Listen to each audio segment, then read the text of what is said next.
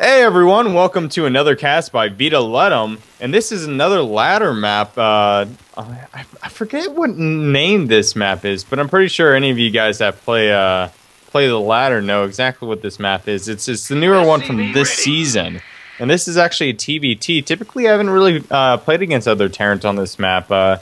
It doesn't seem like very many of us Terran users out there really like this map because it does kind of have an open third. The natural's kind of tight, so that's all right. It feels like a much more open map than it actually is. I think it's kind of deceivingly open.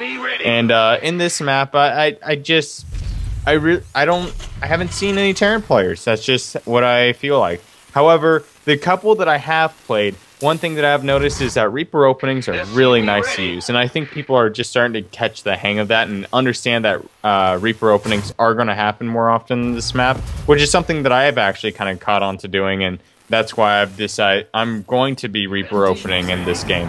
And as you'll see, he's going to be completely prepared for that. Not only does he scout it out, but it's going to be completely shut down, which is fine.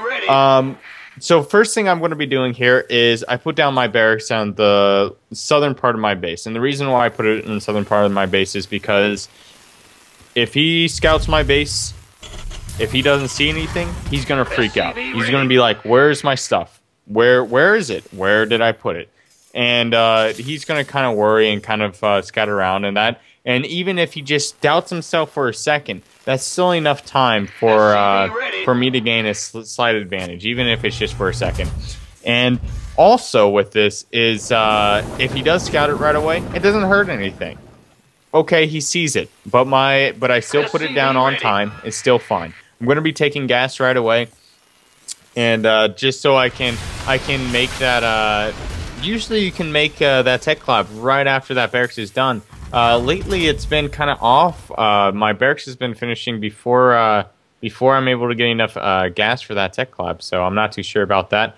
Here, I'm actually going to be placing my SCV on the northern part of his base. I want to try and hide it as long as possible, because if I do have the opportunity to keep that SCV alive long enough, I want it to be used as a buffer for my Reaper to be able to do more damage. So basically, if he doesn't target fire my Reaper and just A-clicks his units, that way he kills my SCV before he kills my Reaper. Unfortunately, he does scout out my SCV. He will be taking that out, and that's kind of unfortunate. I did, however, scout that he has not gotten gases quite yet. So I'm assuming at this point that he's going for a gaseous command center, and I'm going to go ahead and get my command center right away. I'm not going to put it on the ground. I feel pretty safe because he is going for that gaseous command center, so I think. And I will be continuing on, just making up Marines right now. I will continue to get up that gas because soon I want to get combat shields right away. Combat shields, as I've said before, and I can't stress this enough, combat shields you want to get before sim. Hold on, brief second.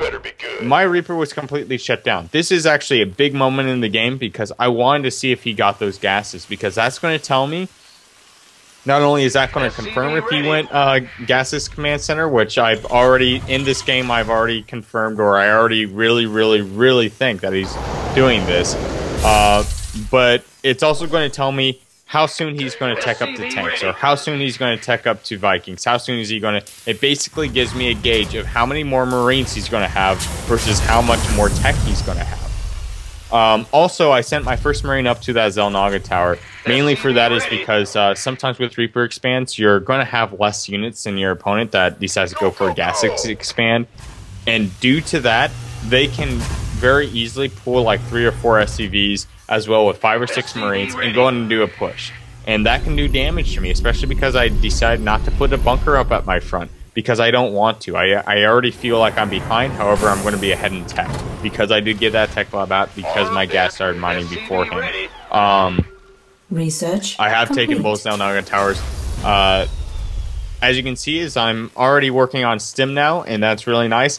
In the in the production tab, you can see kind of some funky things. Like he could go cloak banshee. He could do other things. I didn't really feel like he was going to go banshee this game. When I scanned him, I just felt like he was just teching up straight to tank. He was just going to go siege tank and just play really defensively. And I do have combat shield on that marine, so he is not able to take that tower. I also felt like his build was kind of wonky. Like he didn't go ahead and get stem for a little while. He didn't get combat shield. He was just naked marines for a while. Very inefficient marines. They were just there to soak up damage, which is fine. It means that he wants to devote more gas to tanks early on. But with the build that I'm doing, I feel like it allows me to not only get my upgrades on my marines relatively quickly, but it also makes it so I can go to 2 factories rather than the 1 factory that he stays on through the entirety of the game. Also, I'm just going to keep on macroing up. It's going to be a pretty stale game, at least for this this point in time. I'm sending out some marines right now, trying to make sure that because the Xel'Naga Tower only really focuses on the center of the map, there's still some pathways that your opponent can take, which takes a long time for me to view through the Xel'Naga Tower until it gets to my front door. Complete. So on this map, you want to make sure that whether you're playing Zerg, whether you're playing Protoss, whether you're playing Terran, you have something in those positions. For me, I'm going to have Marines in these positions to scout for drops, to scout for armies moving around, to really scout for any type of shenanigans that could be going on. As a Zerg player, have your Zerglings there. As a Protoss player, no problem for you putting up pylons there because... excuse me, sorry for that. Even if they don't scout it out, if it's kind of left there the entirety of the game, you can probably, if you put it like further to the south, you can high tech there later on too. There's no reason for you not to, unless you have a really active player like me. I'm playing a lot more active than I usually do. I really think that I was on my game today, just playing extremely well. We also see that I am getting a reactor on my starport right away. I want to get medevacs as soon as possible. I just in this point in time, because I was so marine focused, if he decided to do a tank drop, and there's a drop going on right now from our opponent going, and I was able to spot this pretty quickly, so I am able to get react in time. So not a lot of my facilities are damaged from this. He does snipe my tech lab. However, luckily enough that my sim and combat shields were done, so I didn't really need any more production, at least research from that. The only thing that is kind of a bummer is that I do have I lose a marine cycle, but that's only 1 marine cycle. Not as important as that reactor is. Tech labs are generally important during that period where you want to research, but once it's past that period, I mean, you can put it back on or you don't have to. Actually, to be on all honesty, I think he actually helped me out by killing out that tech lab. Something to think about in the future. If a tech lab gets sniped on your barracks and you're going purely Marines and all of your Marines are completely done, if it gets sniped, just go ahead and build a reactor. That's something I should have done, or if you don't use it, go ahead and build a reactor somewhere else with that barracks, and you can put down a factory on there. Something that I definitely need to work on, and I've seen a couple players do. Now I'm just sending some more Marines around on the map, just checking to see if he's gotten his 3rd yet. If he has gotten his 3rd, that might initiate me to be a little more aggressive. If he hasn't, which he hasn't, I'm going to go ahead and try and stay a little more defensive, and I'm going to go ahead and take my 3rd base and just take a small lead on him. Scanning him now, he didn't really look like he had very much stuff, which I was kind of surprised about. I figured, I kind of felt like that I was kind of behind because I decided to tech earlier on, but by this point I had already caught up. And I think some of that has to do with the fact that because he went gasless command, he didn't command center. I don't think he felt confident enough to build his command center on the low ground. Because he didn't build it on the low ground, that allowed me just to have a couple seconds extra mining time, even though my command center started later. So I'm going to be moving around this Marine right now. This Marine is just kind of sitting there, making sure that no stim Marines are going to be coming down and harassing my third, or if there is, I have enough time to react to it. And that's another thing. You're going to notice later on that this guy does put down a couple sensor towers. And I'm a fan of sensor towers. I like sensor towers, and I think some maps like Jacuris Plateau really call for them. The only problem with them is I think that kind of gives you a tell that either A, the guy wants to be defensive, or B, the guy doesn't want to be attacked in those locations. So either that or it's going to be really heavy fortified. He's going to be okay in those positions. I'm going to go ahead, and after that scan, I'm just going to move my army around. I'm just going to kind of see exactly what's going on. And changing my rallies now. I kind of think that he, in this game, I kind of thought that he was moving around his army at this point. So I just wanted to move my army just a little bit further ahead, so I had a little more position on it. And I had a little more room to work with my Marines. The command center is about to finish, and as soon as I get this base saturated, I'm going to start doing some aggression, because I've noticed that he hasn't expanded at all. So it's going to hit this timing where he's going to be slightly ahead of me, which, looking at the supply discrepancy, I'm actually ahead of him at the moment. Typically, you're going to see that the 2 base player is going to be just slightly ahead of the 3 base player, just for a short while. And he's starting to lose that timing. Because he's going to be losing that timing, I'm going to be able to be a little more aggressive. Also, I checked that base because I haven't seen him take that 3rd base. I was kind of worried as if he took a hidden base. And he didn't take a hidden base, so I'm kind of worried that he's going to be doing a huge attack coming up here. And I really want to know where that army is. So I do scan the tower. I didn't see anything at his Zelnaga tower. I'm going to be adding on some production facilities because my money's going to start skyrocketing here in a little bit from that additional base. And I'm just continuing to macro up, just upgrade and whatnot. I know I don't have to be aggressive because, well, I have 3 bases. I have the advantage right now. No need to really throw away that advantage that I've gained. I finally see the sensor tower go up. At this point in time, I probably should have scanned to see where that sensor tower was exactly. And the reason being for that is because I've seen some players also decide to move their army with the sensor tower. And if that's the case, it could have left him completely vulnerable. All right, so now I see that he did kill my Marine with a small group.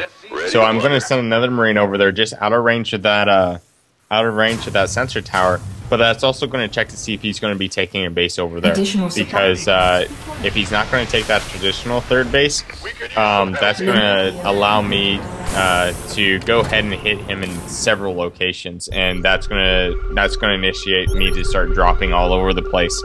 The only advantage I see him taking that northern base is it's going to defend him. It's going to protect him from drops. Like, it's going to be a lot harder to drop him, simply because it completely basically protects his main base from the drops. However, while his at the same time, it wouldn't make sense if he took that northern base, because he already built that sensor tower. It'd kind of be a lost cause for him. He finally gets his 3rd base up, and I've had my 3rd base for quite a while now. So I go ahead and take that 4th base. I know that I'm in the lead. I know I can take that up. And because he took that 3rd base, now I feel like he decided to put in money to catch up to me now, and I don't even think he knew that I had a 3rd base. So I can go ahead and siege up here and just play a little contained game. Force him to stay on those 2 bases while I get further and further ahead. And this really makes it so he has to make that opportunity where he has to engage my army, which allows me to remax at a faster rate than him, because I'm pretty sure I have more producing facilities than him. I know I'm making more money than him. Scanning his army now, I see that he's moving it now. I'm going ahead and keeping my army where it is, because what I was thinking in this game is that I want to grab my reinforcements and go ahead and sandwich him on 2 positions. So I take a couple of my tanks moving forward. He does decide to stim in, and this is going to be all. And this engagement was actually really bad for both of us. Our Marines were just really clumped up and just an awful engagement. I was able, however, to pick up 3 of my Marines. I will be dropping them on his tanks, but not to really much effect. Didn't have enough Marines to really lower his tank count. But that engagement was actually a victory for me. Though he had more stuff, and he's more tanks. Mineral field depleted. Because I have the base advantage on him, it really completely, it's still in my favor completely. I'm fine with going ahead and giving him a small victory when I'm this far behind. I do decide to bring in my tanks and unsiege them and just pick off a couple more of my tanks, because just lowering those tank numbers is really good. Even though that I was losing tanks in doing so, at this point I knew there was no way that he would be able to remake those tanks as quickly as I would, with me being on 3 factories, as well as how many barracks I was on. I am now taking my 4th base, just putting down a missile turret here and there, just to make sure that no drops go by. I'm still keeping that Marine over there, kind of queuing up on my SCVs. That's okay to do sometimes. Typically, it's not. You want to have that extra money on you.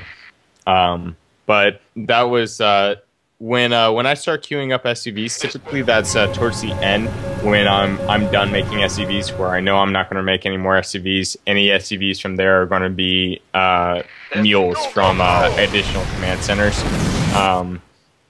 because you don't want too much supply in your SCVs. You still want to have an army. There is a point where you do want to stop making SCVs, and when I finally queue up, that's the last time that I'm going to ever think about SCVs, and I'm not really going to think about it again. That's just my way of saying, all right, I got enough, no more. I sim up a Marine just to kind of see if he had his army there. I see that he doesn't have his army, so I know I have an opportunity to move my army in, and it's really going to give me, and you see his army is completely out of position, and all this is thanks to stimming that Marine forward and just seeing where everything was. And this is also, I'm also sieging up before him. I have a much better concave than him, and he's going to lose everything, and he's sitting about 100 supply behind me. He couldn't really do much. We had the same upgrades, or I was sitting on additional armor. He was about to finish 3-2, so he would have had an upgrade advantage on me just a little while longer, but that ended up not happening. Anyways, this was a pretty good game. Another ladder game once again. Go ahead and check out more of the videos on the channel. We have the PWX on the Next Gen Network, as well as other StarCraft videos if you're interested in that, as well as other genres too. So take a look at those, like and subscribe, and we'll talk to you guys next time. Good luck and have fun. See you guys.